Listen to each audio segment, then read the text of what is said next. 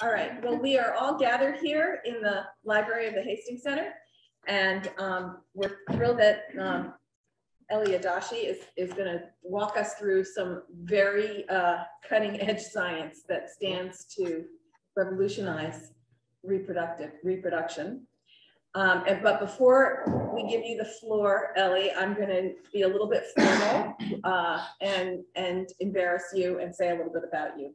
Dr. Adachi is one of the nation's most distinguished physician scientists. He was dean of the School of Medicine and Biological Sciences at Brown, where he undertook established many innovative programs, and basically helped to establish Brown as one of the top medical schools in the country. He was originally trained as an obstetrician gynecologist, which makes it particularly appropriate background for this talk on reproductive technologies.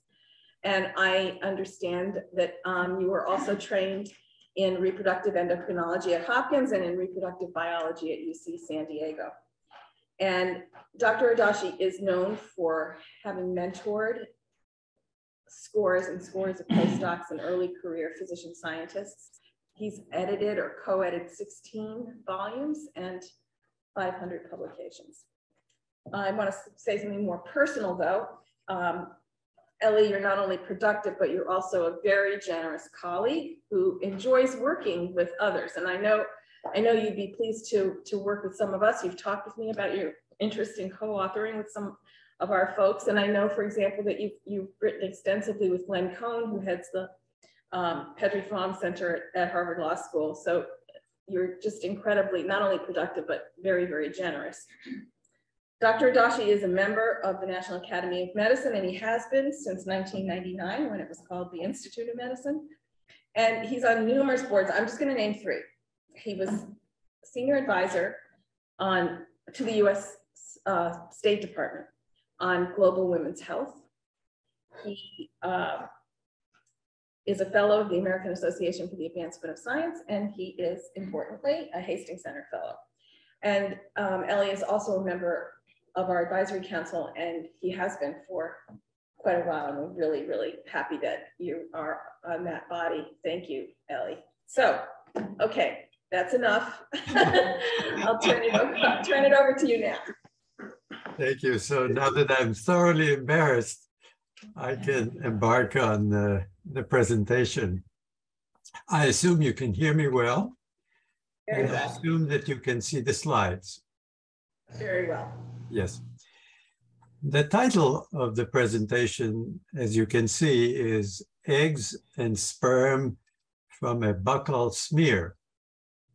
That is, of course, viewed by most people an absurd statement. What do eggs and sperm have to do with a Buccal smear, which we generally deploy to secure a few somatic cells from the inner cheek with an eye towards using those cells to analyze DNA, and in some cases to determine the karyotype of the individual in question.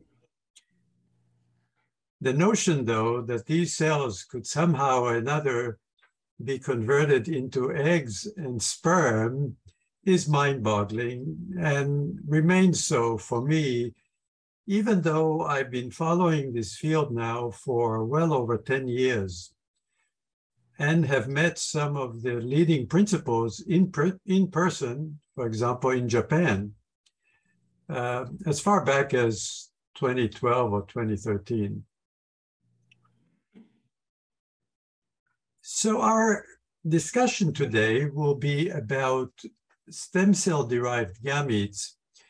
But before we go there, I think it is very important to appreciate that this is part of an exploding field of science, which is generally referred to as pluripotent stem cells, which come in two varieties, so-called embryonic pluripotent stem cells or induced pluripotent stem cells. Either one can give rise to gametes or other cell types, as we will be discussing. Before I go there, though, I felt compelled to share with you some very recent development that proved exceptionally tantalizing. A series of papers came out just in the last few weeks, which are part of this story, but which do not deal with eggs and sperm, but rather with the derivation of actual embryos from pluripotent stem cells, also referred to sometimes as blastoids. The first paper in this series was from the laboratory of Dr. Jacob Hanna from the Weizmann Institute in Israel, wherein some key terms in the title, I think, give you a sense of what we're dealing with. ESC stands, of course, for embryonic stem cells. The term synthetic embryos is actually used here, which were grown ex utero, that is to say, in an artificial uterus. You can think of these synthetic embryos as really the contemporary version of an immaculate conception. No men or women were involved, no eggs and sperm were involved. Simply by guiding embryonic stem cells, embryos, to the degree that we can refer to them as such, were formed. This is an example of the contraption that served as the uterine environment, if you will, to grow these in vitro derived mouse embryos. And here are some of the depictions of these early embryos on days 1 through 5 of life. Not long thereafter, we were treated to a series of 3 papers in various nature journals that were from the laboratory of Magdalena Zernicka-Getz, who divides her time between Cambridge and Caltech. Key terms in the titles of these papers were, again, embryonic stem cells. We might say pluripotent embryonic stem cells, from which she was able to derive what she also refers to as synthetic embryos that self-assembled and proceeded to the stages of gastrulation, neurulation, and organogenesis, which is a fairly advanced stage of embryonic development. Even a heart was formed and indeed seen beating in situ, as is shown in the next slide.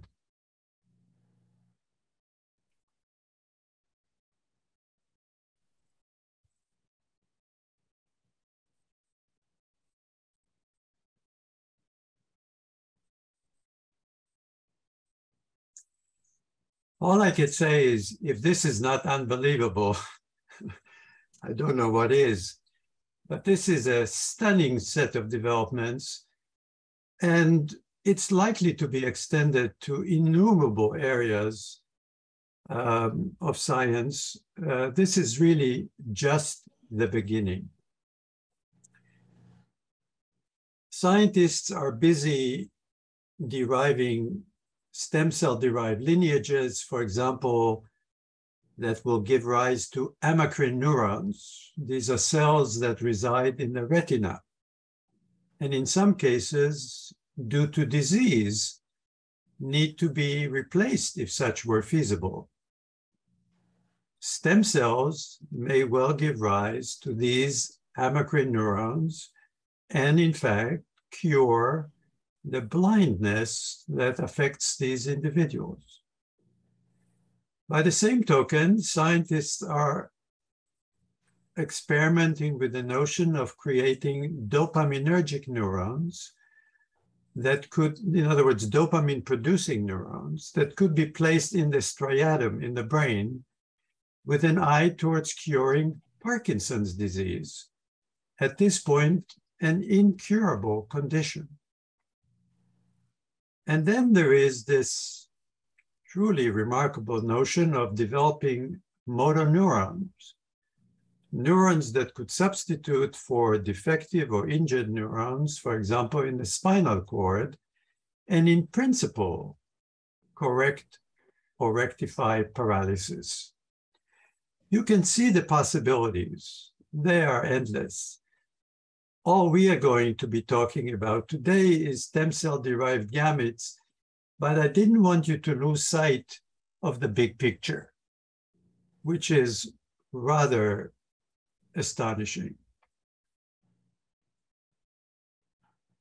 In vitro gametogenesis, according to many, is now just a matter of time.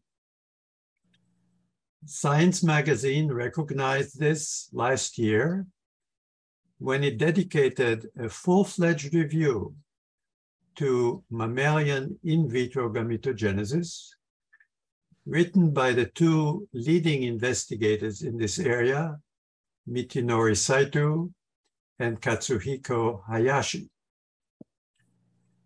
The New England Journal of Medicine reached the same conclusion, and this year published an extensive review titled Oocytes from Stem Cells by Herbert and Surani from Newcastle and Cambridge in the UK, respectively. Clearly, this is now just a question of time, and I will, of course, try to describe to you the history of this story and how we got to this point. Finally, I can share with you that the National Academy of Medicine is planning a 2023 workshop on this very notion. Again, because of the recognition that it's imminent, although a precise date cannot be determined. And it's very likely, and plans are being made accordingly, that a consensus committee report may follow. This is one of those situations where we may be ahead of the curve. In other words, where we write these reports before the New York Times reports the breakthrough. In most other cases, things happen and then we play catch up. For example, CRISPR-Cas9, a Nobel Prize winning discovery back in 2012, caught us all by surprise. And then we played catch up, having workshops and consensus committees generated in the National Academy of Medicine and elsewhere. This is one attempt to perhaps get ahead of the story, if at all possible. To get us started, I'm going to use an infographic that you're doubtlessly familiar with of the Nuffield Council on Bioethics. I found it instructive to note that as they prioritize the topics they wish to tackle in human reproduction, they placed in vitro derived gametes at the top of their list. This was followed by time limits on maintaining embryos in culture, womb replacement, which we already briefly touched upon, preconception screening, whole genome sequencing of embryos and fetuses, genome editing of gametes and embryos, and egg freezing. In vitro gametogenesis, we would have to say, is a disruptive technology. Is it achievable in the human? remains to be seen. I will definitely show you that it is achievable in the rodent. And is this really a short timeline, or are we kidding ourselves when we suggest that this is the case? It is always instructive to revisit Aldous Huxley's Brave New World in 1932, wherein he predicted, among other things, that eggs will be created via ex vivo ovarian cultures, that embryos will be created via in vitro fertilization, and that newborns will be nurtured through what he referred to as ex vivo ectogenesis. He was, of course, spot on with respect to in vitro fertilization, which is now a fact of life, which we all take for granted. He was not that far from the mark when he thought about how eggs and sperm might be created. He didn't quite use the term in vitro gametogenesis, but he could foresee the potential of this happening. In chapter 1 of his book, the director of hatcheries and conditioning makes the following comment: 1 egg, 1 embryo, 1 adult, normality, making 96 human beings grow where only 1 grew before, progress. It's interesting that he made reference to the 96 figure because, of course, we have 96 well plates routinely in use in every laboratory.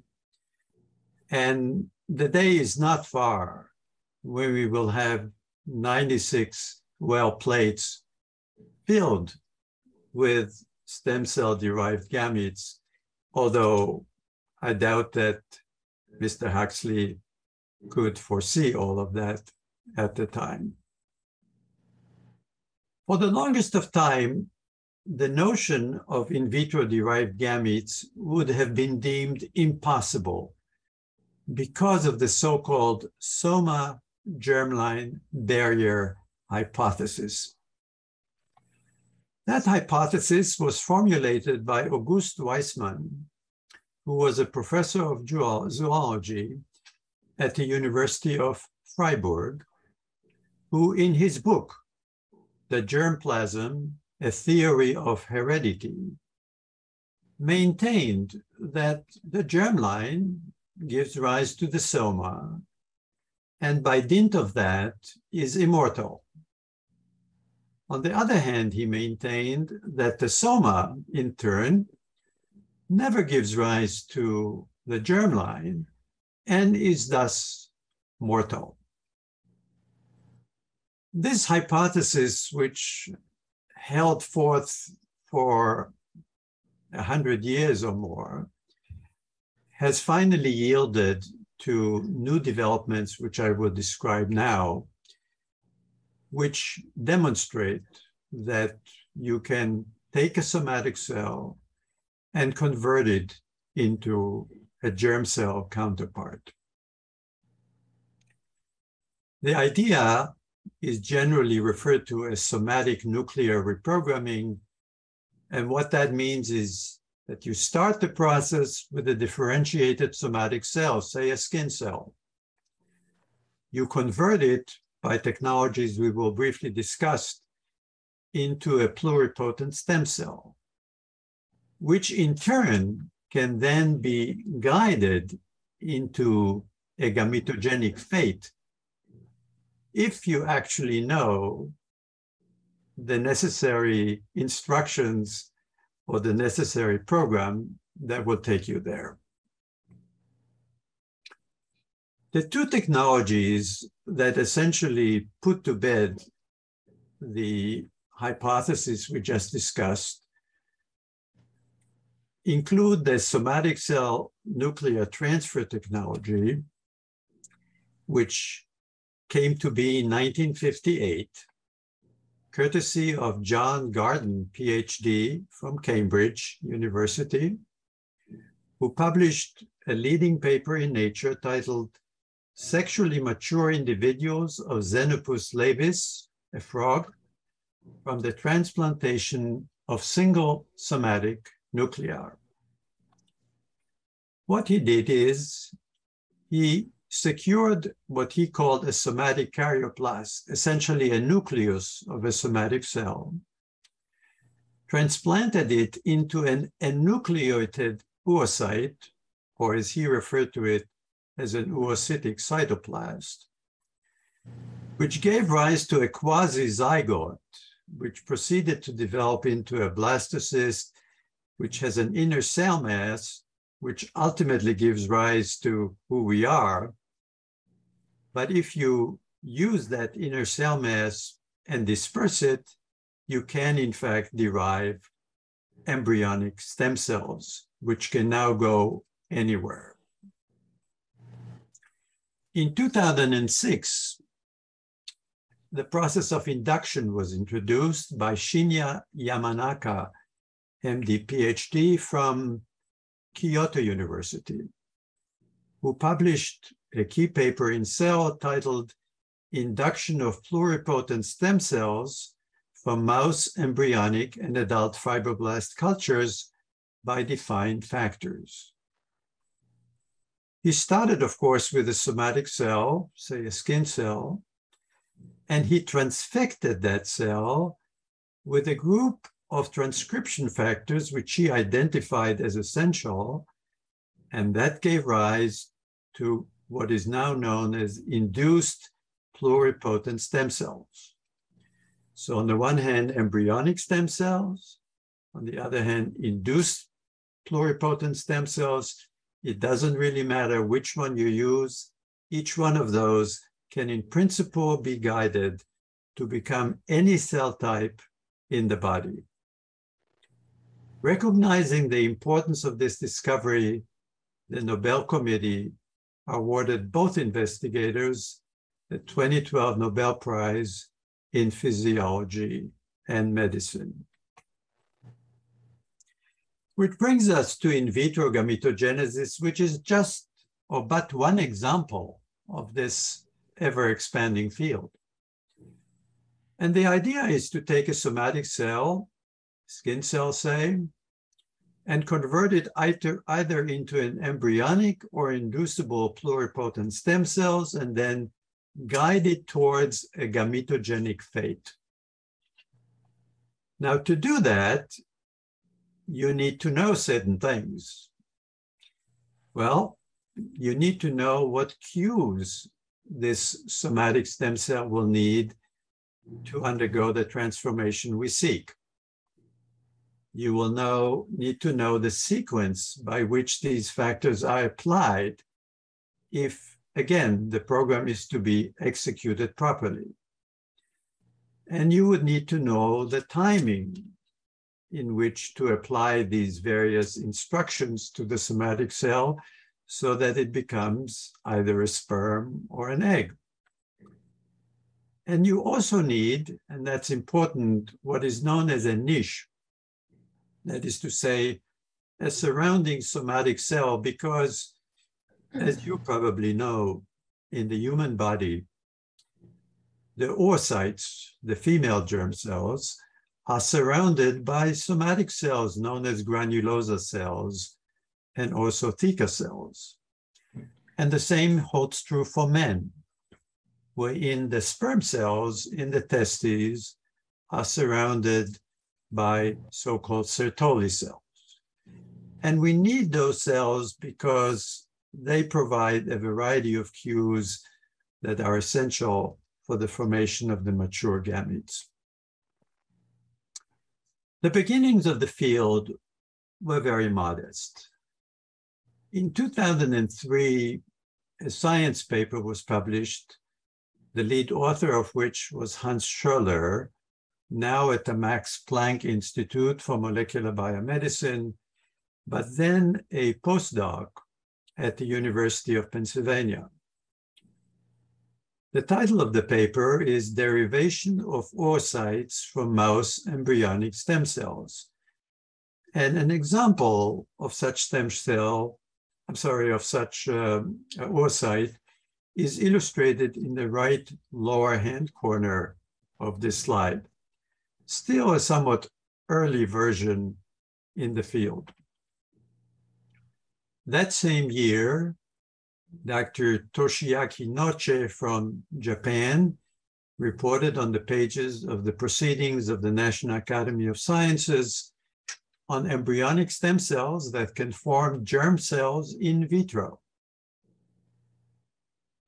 That year after that, in 2004, George Daly, now the Dean of Harvard Medical School, reported the derivation of embryonic germ cells and male gametes from embryonic stem cells on the pages of Nature. And René Rehopera, an investigator from the West Coast at that point at UCSF, reported the spontaneous differentiation of germ cells from human embryonic stem cells in vitro on the pages of Human Molecular Genetics. In the subsequent years, a whole series of papers appeared in influential journals describing germ cell specification pathways in the rodent. In parallel, similar series of papers described germ cell specification pathways in the human. And so by the time we reach 2015, the state of the art is that the germ cell specification pathway we now recognize is not conserved between the rodent and the human. In other words, if we figure it out in the rodent, that does not mean we have figured it out in the human. This will require a special effort. And we also realized that the genetic networks involved are quite distinct between the two species as well, which meant that we couldn't just copy what we learned from one species into another. What we were able to say in 2015 is that you could take embryonic stem cells or induced pluripotent stem cells all the way to what was known as primordial germ cell-like cells. But we were hard-pressed at that point to create the haploid, postmeiotic, mature gamete, which we all seek to see. In a sense, in 2015, we figured out the extragonadal component of the process, but we had yet to figure out the intragonadal component thereof. The final frontier, meaning in vitro gametogenesis all the way, was yet to be accomplished. And that came about in 2016. At that point, Professor Hayashi published on the pages of Nature a paper titled Reconstitution in Vitro of the Entire Cycle of the Mouse Female Germline.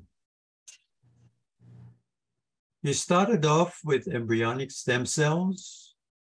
He combined them with primordial germ cell-like cells, added the necessary niche or somatic gonadal cells, which led to the formation of primary oocytes, later on M2 oocytes, which could be fertilized and created a blastocyst, that is to say an embryo, which when transferred to appropriate mothers, gave rise to pups.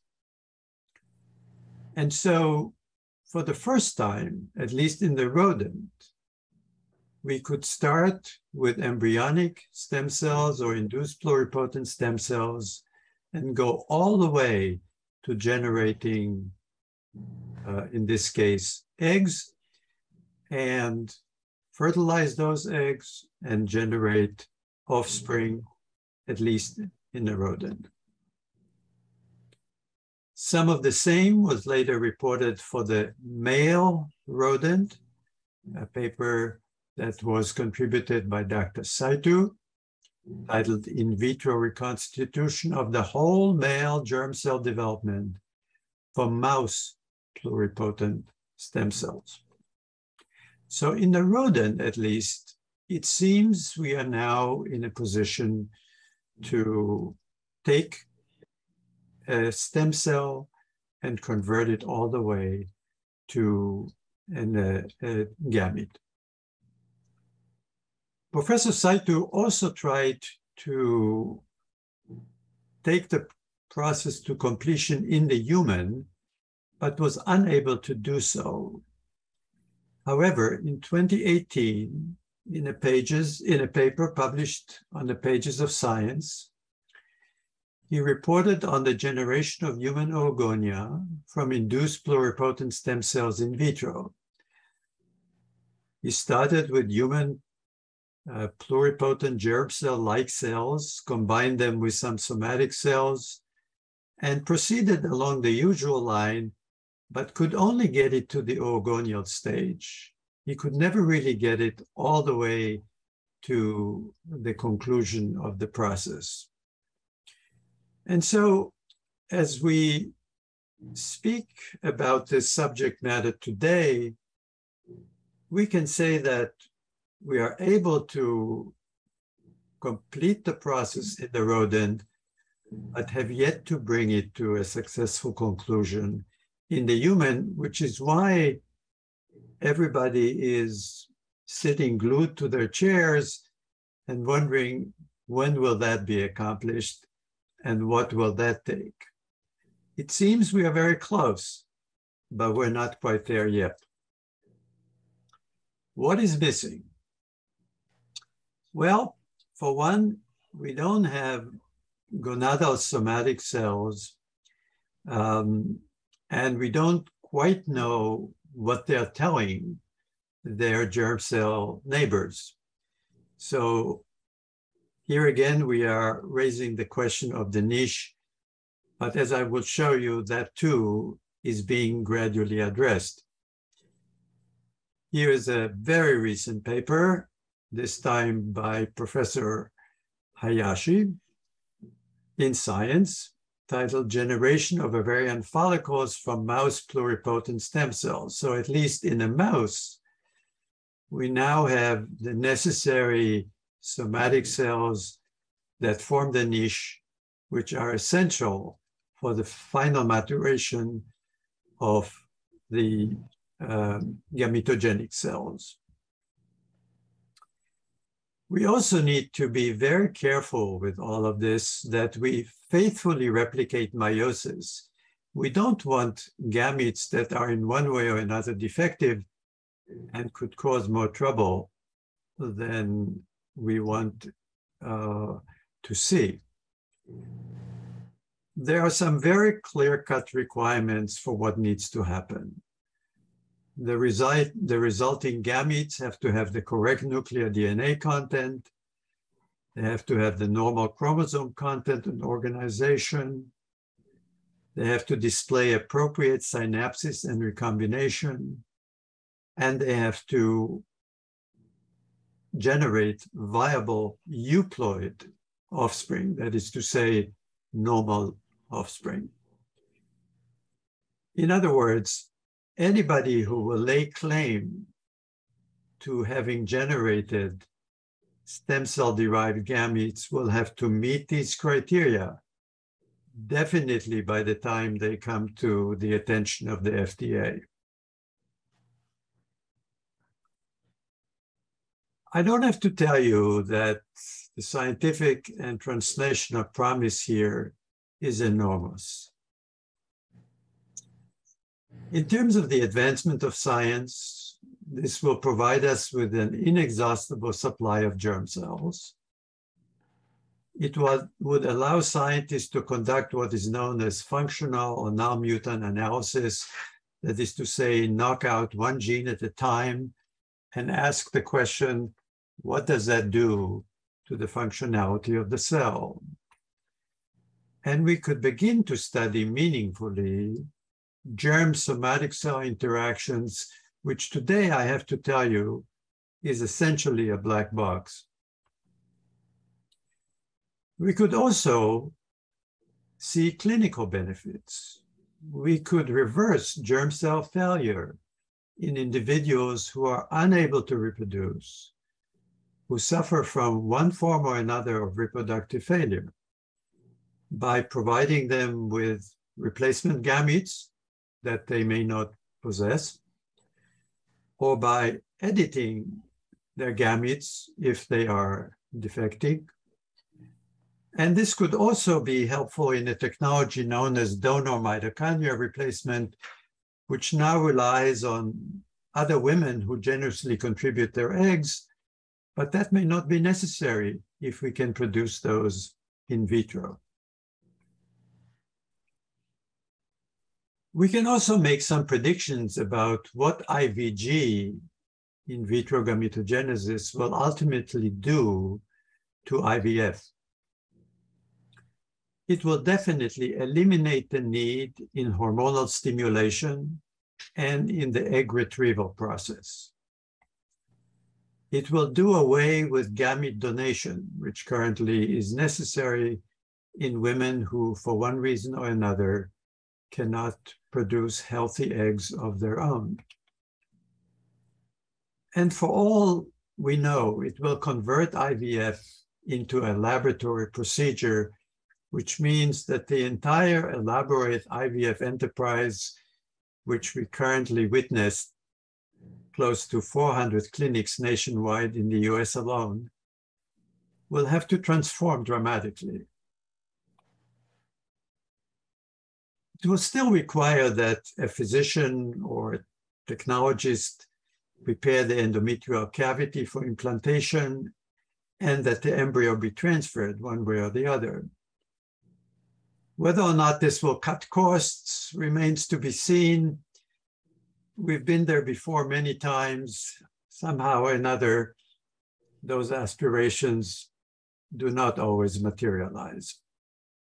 But clearly, the practice of IVF will be markedly altered, and the nature of the discipline of reproductive endocrinology will have to be reevaluated, because it's not clear that we will need to train all these physicians who now do IVF, because the situation will likely change.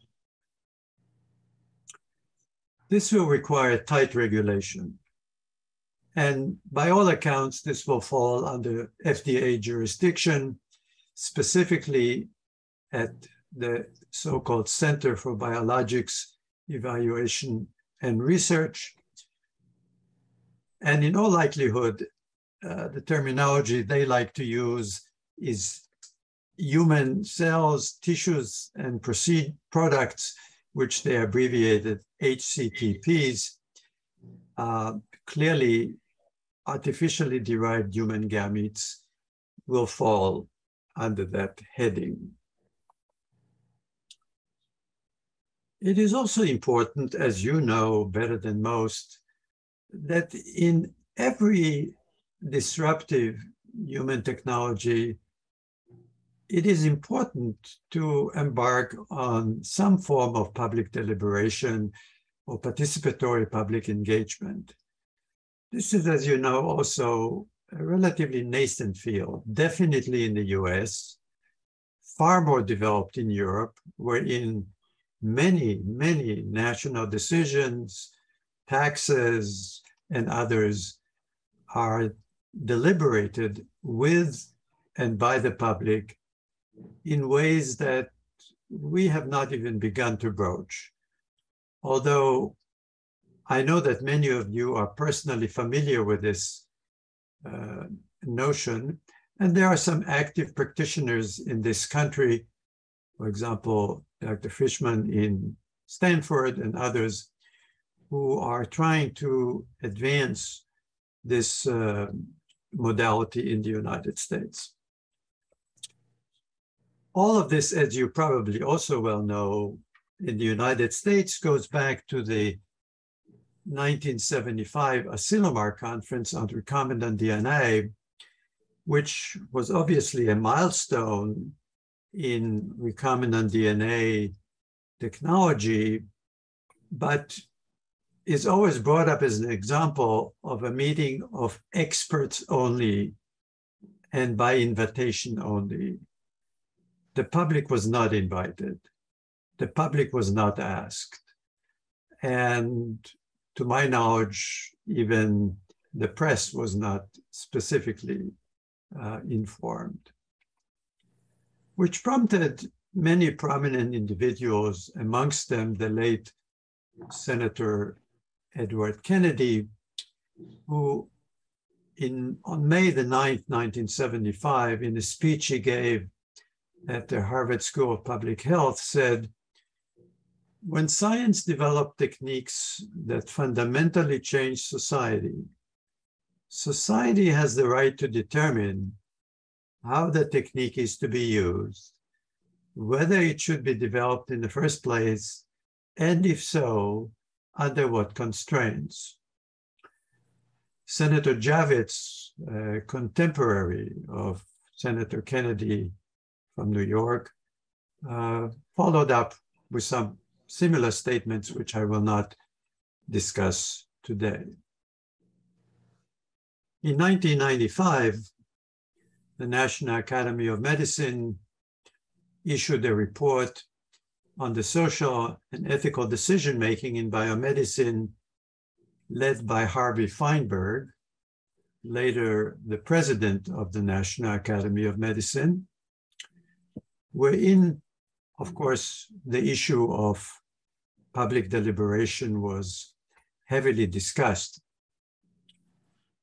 In 2008, the National Academy of Medicine issued a report that was directly dedicated to this issue, titled Public Participation, in this case in Environmental Assessment and Decision-Making. And one of the statements I took out of that report is that, quote, "Public participation is intrinsic to democratic governance."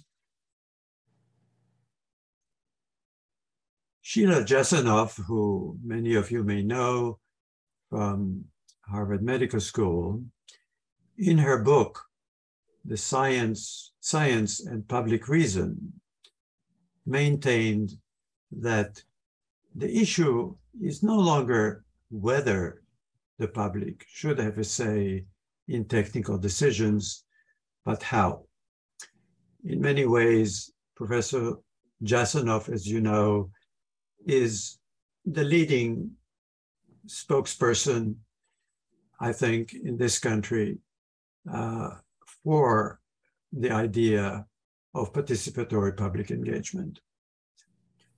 We've been very impressed with all of these efforts, and in 2019, we wrote a paper on this very issue directly related to stem cell-derived gametes, wherein we involved some of the leading principles, like Jacob Hanna, I mentioned earlier, from the Weizmann Institute, Azim Surani from Cambridge University, and Katsuhiko Hayashi from Japan.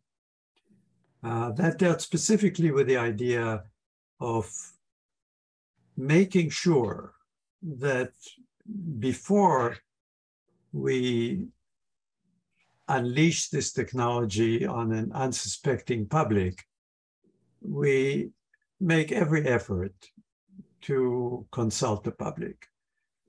I don't have any particular reason to think that the public will object, although one really never knows.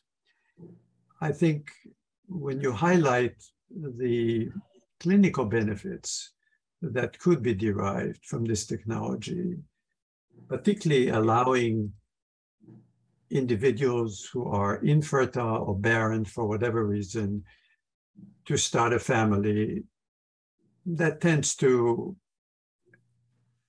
speak to most of us.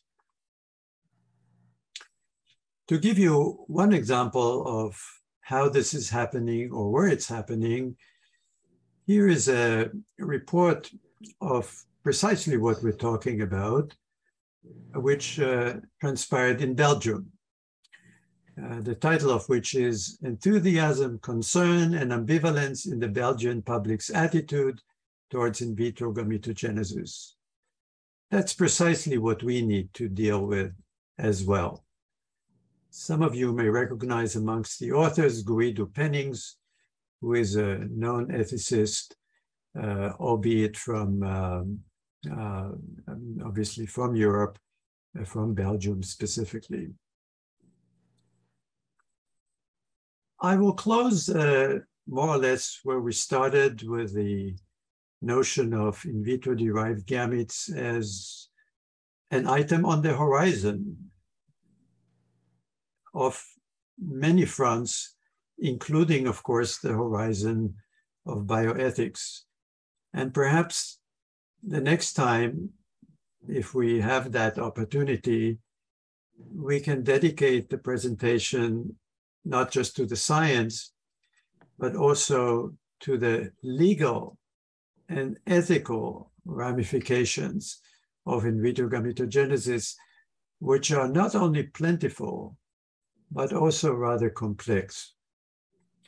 So with that, I will close here and thank you for the opportunity to share this afternoon with you. I hope some of this proved to be instructive and useful. This is not going away. We might just as well get comfortable with it and recognize that it's coming our way. So thank you very much.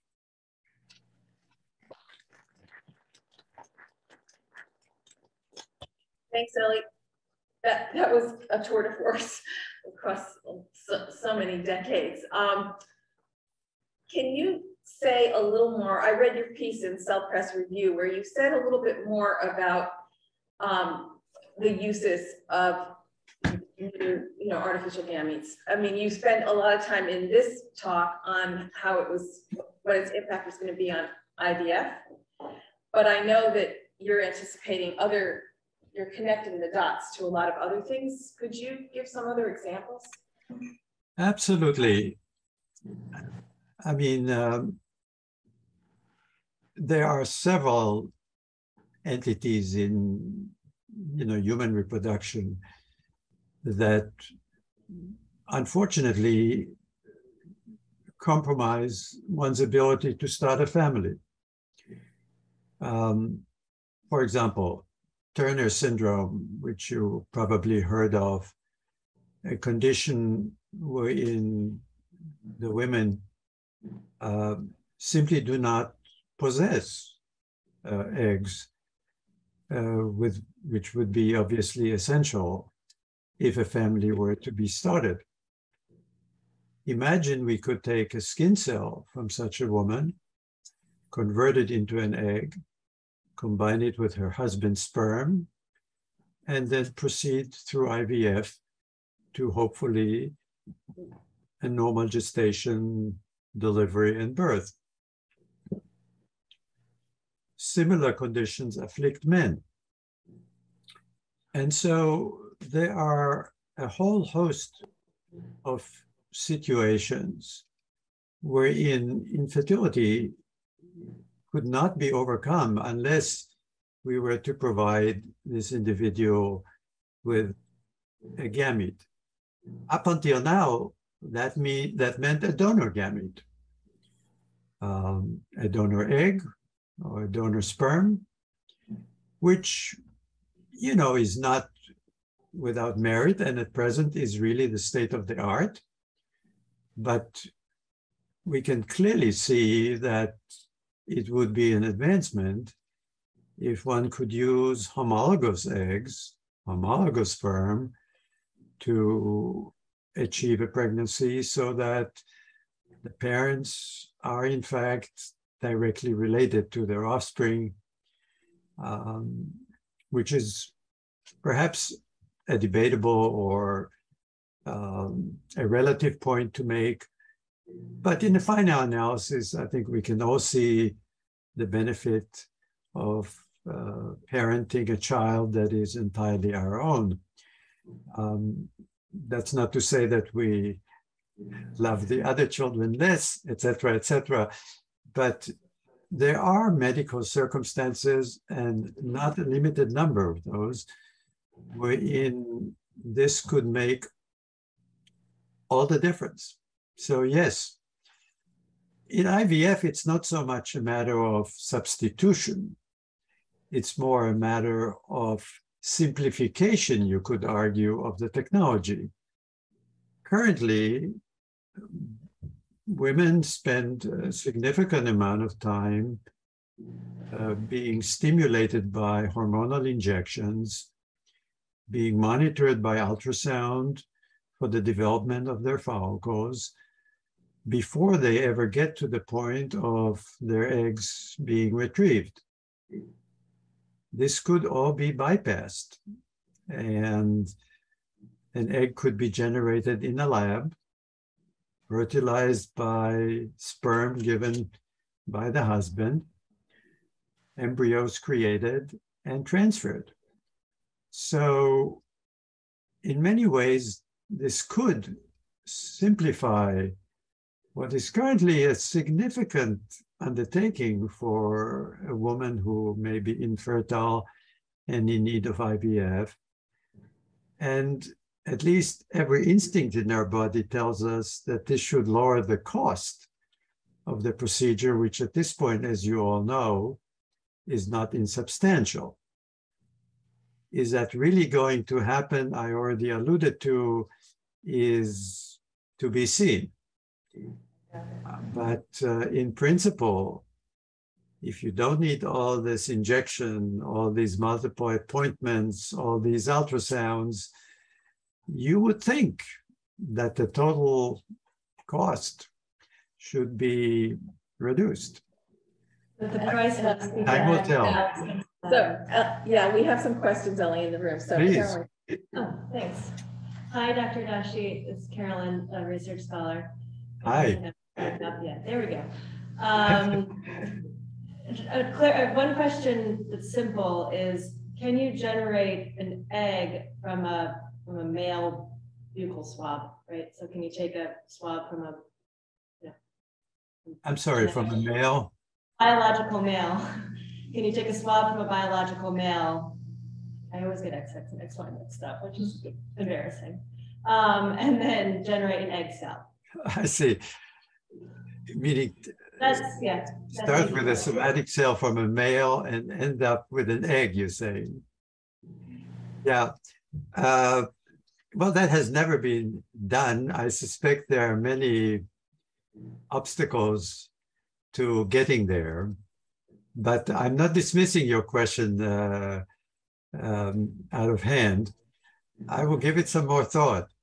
I can only say that nobody ever considered that, shall we say, worthy of practical pursuit, although it may be worthy of theoretical pursuit. And I'll give it some thought. I would think. Yeah, I think it has enormous practical. I would think it would be tricky. Yeah, couples, trans couples. Yeah. Okay, and then I have a second question. I think that's important to be out there. Yeah.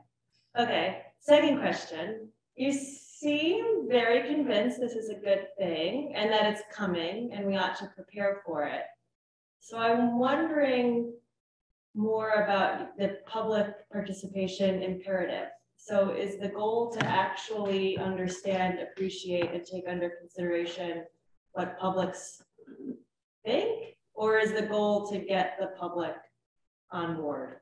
And apologies for actually not maybe having your 2019 paper. No, it's difficult, and this is new to to the land of the free and the brave. We are not used to this at all.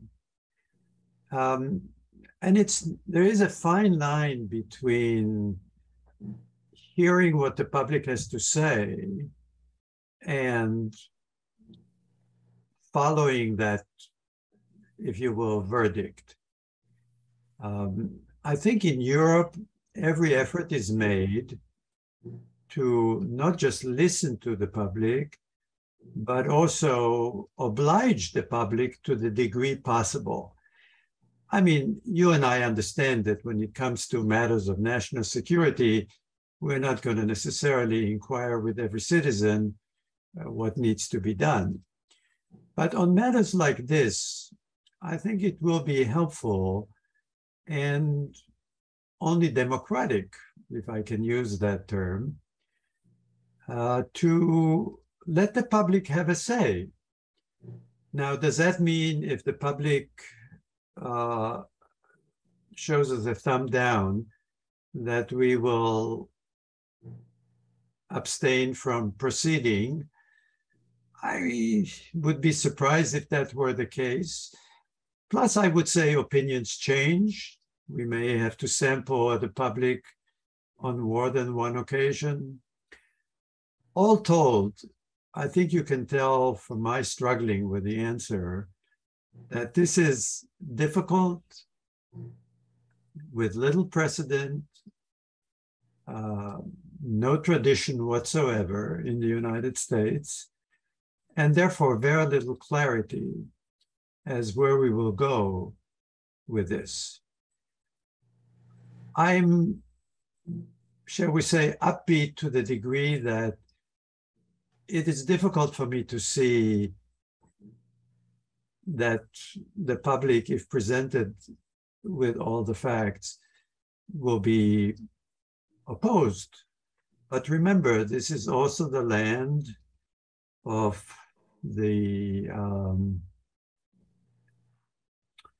abortion debate, and the land wherein concepts of reproduction are viewed very differently by segments of the population. So, can I interrupt you? Pro-choice and pro-life interests are likely going to intersect here. Where it's going to end up, I don't know. I'm sorry, I interrupted. No. We only have a couple minutes left. I think there's going to be concern about this from both the left and the right, and that you have extremely unidirectional expectations. I can't imagine an area of science where that would be less controversial.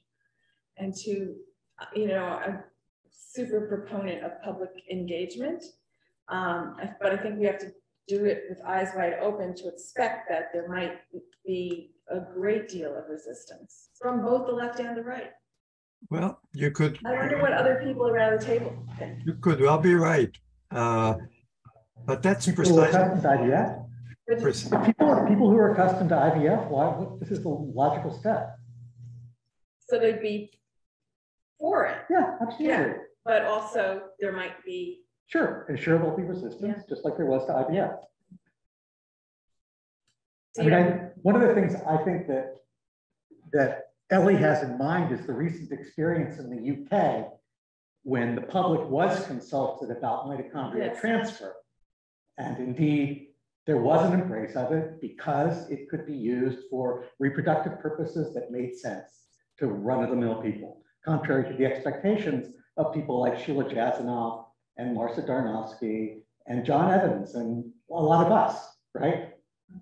I mean, and they had hours and hours of real public engagement and debate in their parliament. I mean, true exploration of the issues. Well, there's some concern. There's okay. Anybody want to make a comment before we have to go? Last comment. I saw a lot of heads shaking, so don't be shy.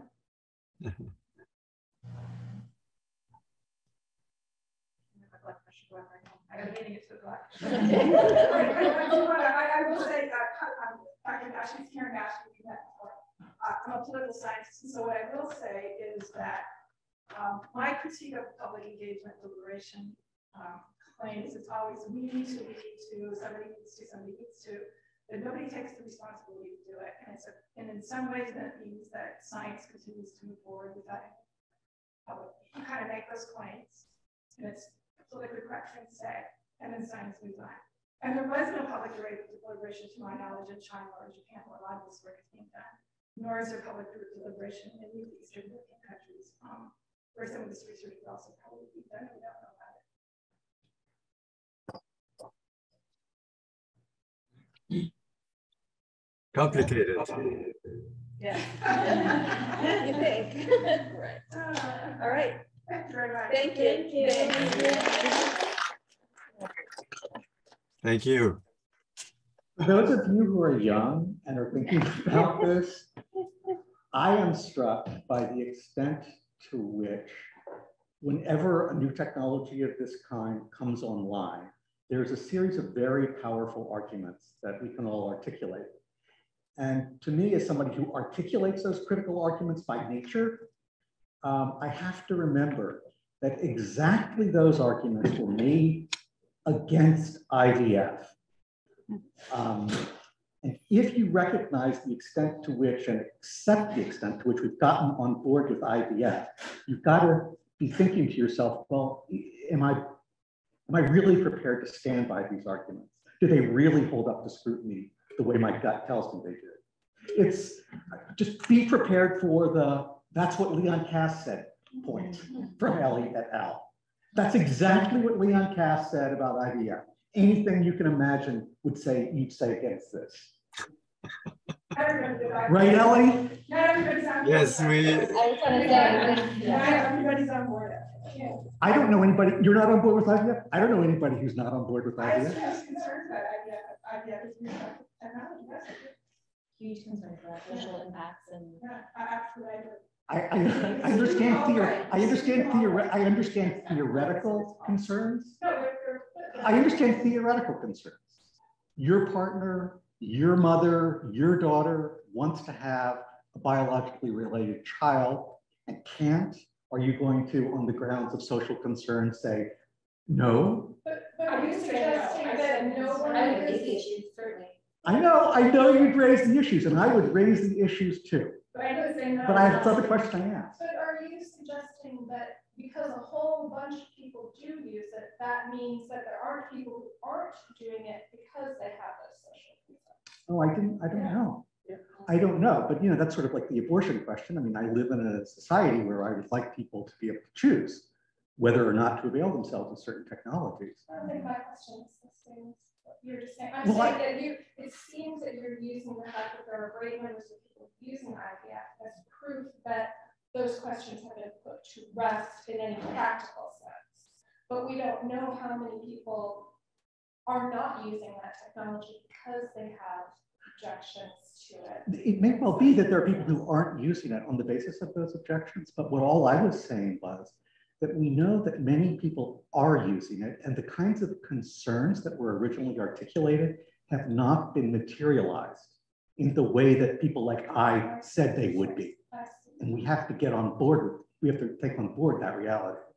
So for everyone's sake, what were some of the concerns you had that are not here? No, say it. They were. Listen, anybody at this, you don't need to think hard about them. I mean, what are we going to do? What's going to happen to the nature of the parent-child relationship? Are we going to commodify children?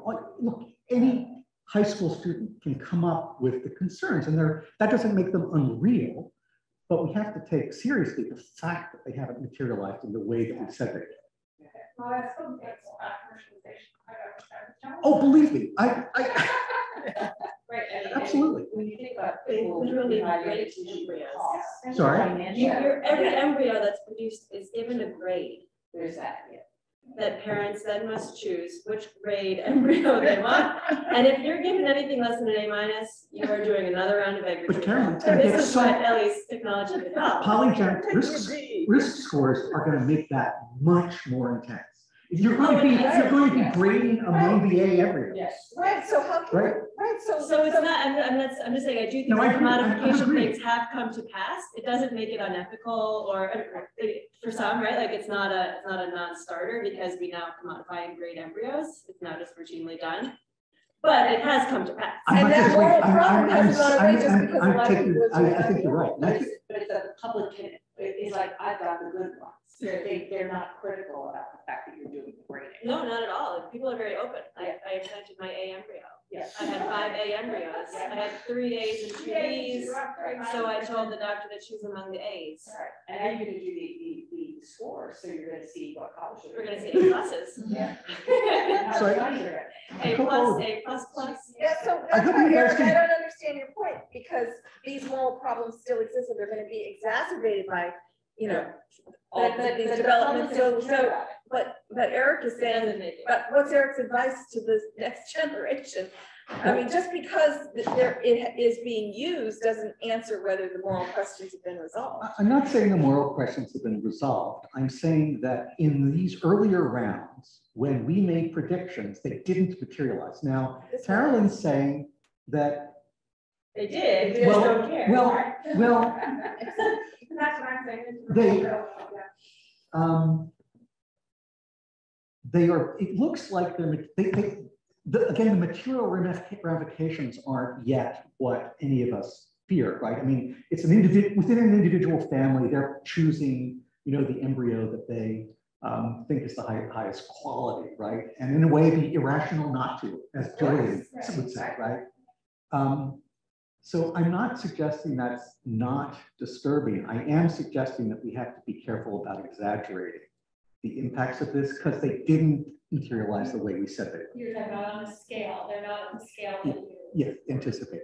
Now, but and thank God there are things to worry about still, because otherwise we've got to be on business, right? And if you want to worry, start thinking about polygenic scores as choosing among A grade embryos. Yeah.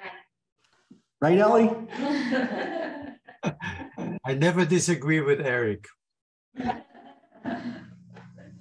Well, this is exactly what I hoped you would do, stimulate us to have our own little infighting, our own discussion. Thank you. My pleasure. Thanks, Ellie. Here, my brother and sister-in-law's A embryo is 1.5 weeks old. Isn't it clever that those are the way they graded them and using like using a grading steps intuitively? Right. Those are that's And I mean, That's what they they like 3 A's but they and 2 do B's. need that. They're not bluebirds and cardinals. They're not categories that are, Yeah, they're not ambiguous. they won't. What else would they use? Right. Yeah, we do seem to have also passed over this doubling down on the importance of a genetic child that you did mention, Ellie, but insisted on the kind of palpable value of, and I'm not sure that that's really the case, particularly when we're looking at the current state of adoption foster care systems and many different ways of raising and being a part of a child's life. And so the use of resources and especially the concentration of the use of these technologies in very elite groups raises concerns about how we're thinking about putting them together at all. Yep. That's not the question. Right. That's good normativity. The idea, well, if you really want to be a parent, there's a technology for you, and I hope you have money for it. Yeah. The film Private Life, I think it's called, is really good on this. It's a fictional film. It's about a couple in the hunt for a child. With Catherine. Paul Giamatti. Yeah. And it's amazing. Catherine. It's amazing. Yes, it is. It's fantastic. It's fantastic because you realize you're being pitched, you're being spun a story about adoption, and you're being spun a story about fertility. And literally it's like, if you've got $10,000, I got a technology for you, or I've got an 18-year-old for you. It's amazing. Thank you, Ellie. Ellie, you did it for us. Thanks. Thank you. Hi, Ellie. Thank you. Yeah. Thank you. Sorry. There was, I just. Thank you. Thank you.